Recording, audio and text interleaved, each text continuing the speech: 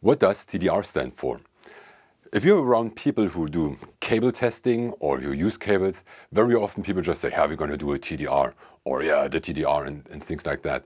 So people use TDR, the abbreviation TDR, in different respects, and sometimes they mean different, similar things, but not the same. Nevertheless, TDR stands for Time Domain Reflectometry. So what does it mean? Well, we are doing some kind of a reflectometry, very easy, and it's going to do in time domain. So let's make it very easy and take a real-life example. Imagine the following thing.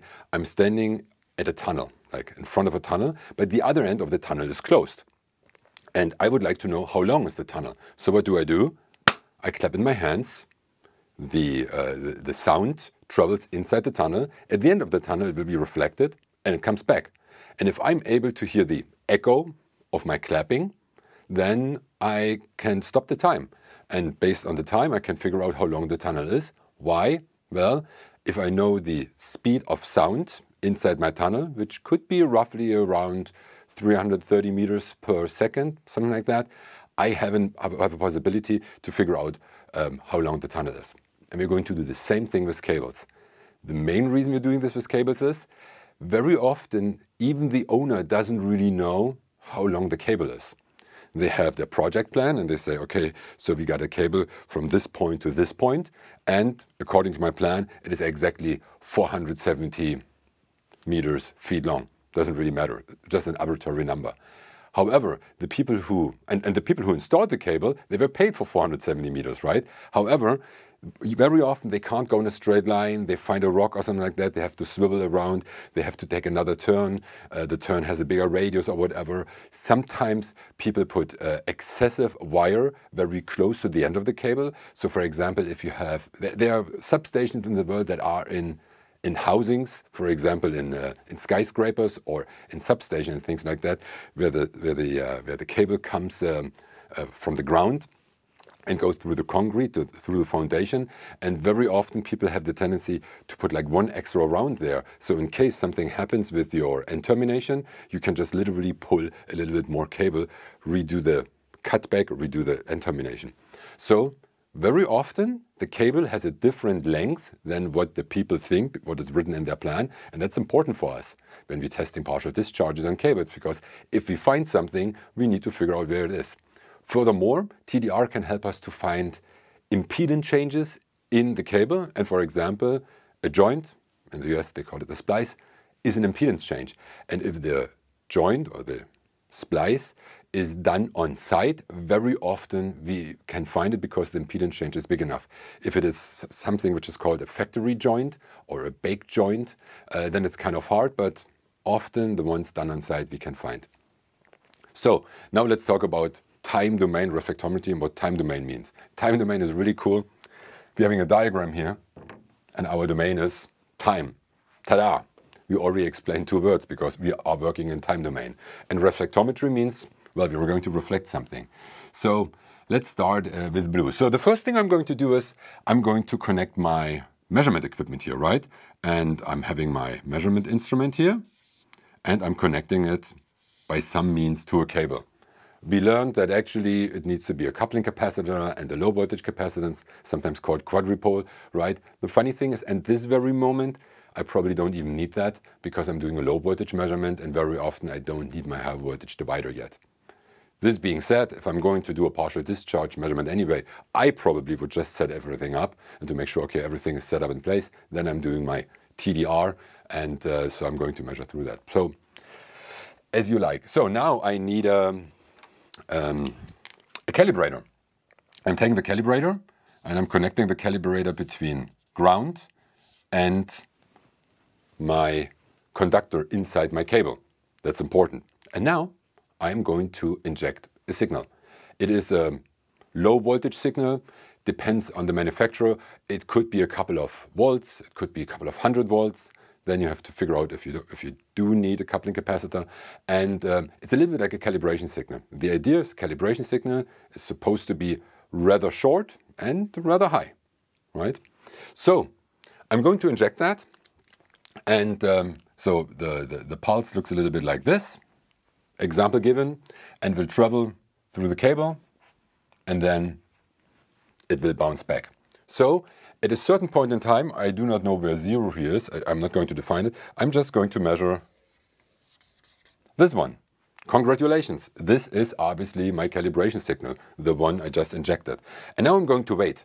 And how long I'm going to wait? Well, that depends on the length of the cable. So let's say the cable, it travels here, it bounces back. Why does it bounce back? Well, it's not connected to anything. So this is an open end. So therefore the resistance is more or less infinitively high. Therefore this signal will bounce back. So the signal bounces back, comes back, and I'm going to measure it here.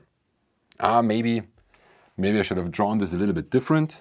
Maybe it is a little bit higher and a little bit. So let's say it is like this. Funny thing, it is a little bit smaller, it is a little bit wider, but if everything is cool, then the area in here and the area in here is almost the same. Maybe I'm not really good in drawing, but that's what it is. But the most important thing is, what I want to figure out is, what is the time in between here? And let's say this is 2 microseconds. Ta-da! Now I know that my cable is 1 microsecond long, because it takes 1 microsecond to go here. I won't be able to measure anything here. If it comes back, then I have waited 2 microseconds. Awesome. So the cable is 2 microseconds long. And now, depending on the cable, depending on where you are in the world, that's a different length. High voltage cables have the tendency to have a little bit of a faster propagation speed. Medium voltage cables are lower, and then it depends on the insulation. So you know what? Let's say that the propagation speed is around, let's say, 150 meters per microsecond, which is very roughly 500 feet per microsecond. So let's say this is more or less. But the interesting thing is, I don't really worry about this so much, because actually I'm only talking about the time distance, the time difference I had. So that's pretty much it. You just understood TDR, at least the basics of it. Interestingly enough, very often I'm going, so if this is 2 microseconds, I'm probably going to have another pulse here, and probably going to have another pulse here. Why? Because the signal will bounce back and forth and forth. So if this would be an ideal cable, I said if everything would be cool, the area below the curve here and here would be the same, and here and here. It is not. Obviously, I have certain resistance in the cable. I'm always losing a little bit of charge, losing some of the current. So therefore, this will get smaller and smaller. So now the only question is, how many bounce backs do I see? It could be indefinitely. However, there's always a certain kind of noise, right? So there will always be some kind of a noise floor. So if I do this, okay, so maybe I can't see the last bounce, or that's the first bounce back, the second and the third. So maybe I can't see the third bounce back, because I have this noise floor here. By the way, how do we measure it? Since we are not really talking about partial discharge testing yet, very often we do not do the integration of these pulses. So very often we're working actually in millivolt. So this would be volt, and most likely in millivolt. And it doesn't really matter so much how big my millivolt is. So most likely this millivolt is very similar to what I injected, because probably I'm going to measure most of it, right? And then this one would be smaller, smaller, and smaller. So now I can tell the client, according to my measurement, your cable is 2 micrometers long, and so if I take this as a propagation speed, it is 150 meters long. The interesting thing is, what happens if there's actually a joint inside, a change of impedance, and this is something I would like to know about. So let's say I'm going to put a joint here. Let's not put it exactly in the middle. Let's put it here. I think I just made things more difficult for me, but that's what it is. So this is about 0.5 microseconds. So let's say this is about 0.7 for me to make it easier. It's not even easy. Okay. So I'm injecting my pulse. Now it's green, right? Now I have a green calibrator. And now I'm still expecting something after 2 microseconds. But since this pulse is traveling here, a part of the pulse, let's say, I don't know, let's pretend 80% of the pulse that is coming from here, you know, this is my pulse, are allowed to travel over here, and let's say 20% make a return. So now let's imagine there's not so much damping on, and we just pretend, we just make something, we just say this was 100 millivolts. We just pretend this was 100 millivolts. So, and there is almost no attenuation. Then my pulse travels here, 0.7 microseconds. Now it comes back. So after about 1.4 microseconds, that's exactly here and here, after 1.4 microseconds, I'm expecting a pulse that is 20 millivolts high. So this pulse goes here, and then it comes back. And let's imagine now everything, now 100% are allowed to pass through. Won't happen, but let's imagine 100% pass through. Then this one obviously is smaller now because we lost something. So this is more or less time domain reflectometry. It becomes really interesting if you have multiple cables and if you actually say, okay, this pass-through isn't really happening. It's not 100% that pass through because only 80% are allowed to travel through, and then this bounces back and so on and so on. So now let's imagine we're having another joint here or another splice, and let's say that is 0.2 microseconds. Then I need to redraw that, so just give me a second. So now we are back, and I made this axis a little bit longer, and obviously this is different time scales now. So now let's do this again, and let's say my first pulse, the one I'm injecting,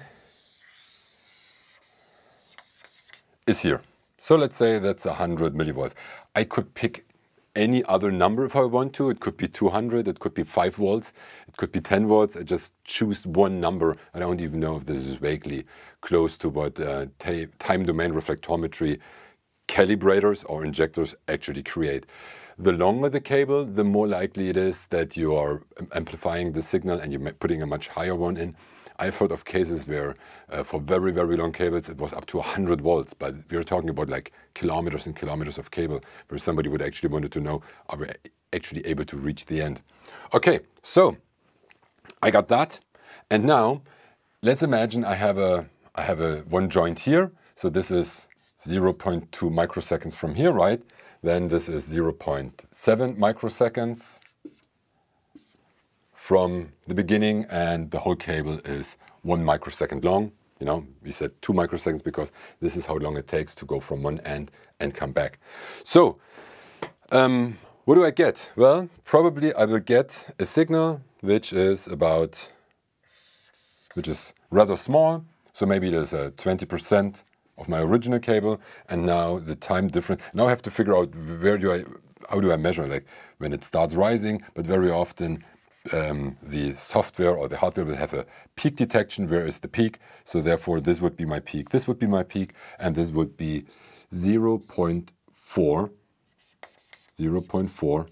Don't have to put microseconds there because it's already there. So I'm getting this. So the next one I will get after 1.4 microseconds. So if this is 0.48, I think I messed up my whiteboard. So let's pretend I'm getting another signal, and let's pretend up to here, from here to here, this is 1.4 microsecond, right? And then I would still get one after. If this is 1.4, I have a problem, but now I will get a bigger one, and this would be my 2 microseconds. So very often I will not only do one shot. Very often I do multiple shots. Why? Well, at the same time, this is one of the problems, right? At the same time, I'm having noise out here. We talked about this in 2 videos. You can find them here. And noise will couple in as well. So if I have a noise pulse coupled in here, and it will travel in different directions, the noise will actually bother me as well, especially if I have a repetitive noise. So I can easily say that there's probably a certain noise floor here. And now I have to figure out, I have to correlate all of these signals with each other. And the most manufacturers actually offer a software that makes something like a statistical answer, like an histogram, where they put all of the signals there. And you will always get a signal here, you will always get a signal here, and they will always get a signal here. So the more signals you have at this point, and the more likely it is that you can say, oh, okay, the rest is probably noise, but I can really clearly see there's a repetitive event at this time difference. Of course, obviously my whiteboard isn't long enough, but of course you would get everything again over there and over there because these signals travel for a long time. By the way, there's one thing that could bother us, because obviously we have, just example given, we have a signal that, you know, it's repelled over here, so it happens after now I'm not clever enough. We have 0.3 microseconds distance here. So obviously we have a signal that bounces back and forth, right? Because if only 80% are allowed to pass and 20% will stay here, and pretending there would be no attenuation, then we are going to get something which is 0.6 microseconds difference, because this is the difference between these two signals. And now, depending on where we're going to trigger, we're going to get something here, and we're also probably going to get two signals where one signal is, this one is here, this one is here, so 0.5 microseconds. We're going to get something as well, because there will always be a signal that travels back, and this one travels back as well. So I'm going to give you an example. It's not 0.5 microseconds, it's 1 microsecond. So let me just draw this once, and I hope I don't make a total fool out of myself. So these two signals travel together, right? This one takes 0.2 microseconds to come back. And now, this is a new signal for me. I can trigger on that, so this would be suddenly this signal. This one is already here, it travels here, it comes back, and the difference between these two things is 0.5 microseconds, 0.5 microseconds, then it travels here. So I'm going to get something after 1 microsecond as well. And this is what I have to deal with. I don't want to get too much in the nitty-gritty, otherwise I make a fool out of myself. If you've got any specific questions you want to understand about time domain reflectometry, just send me a comment. Just send me an email or put a comment in the video, and then we could go into that a little bit deeper. Thank you very much for watching, and see you soon.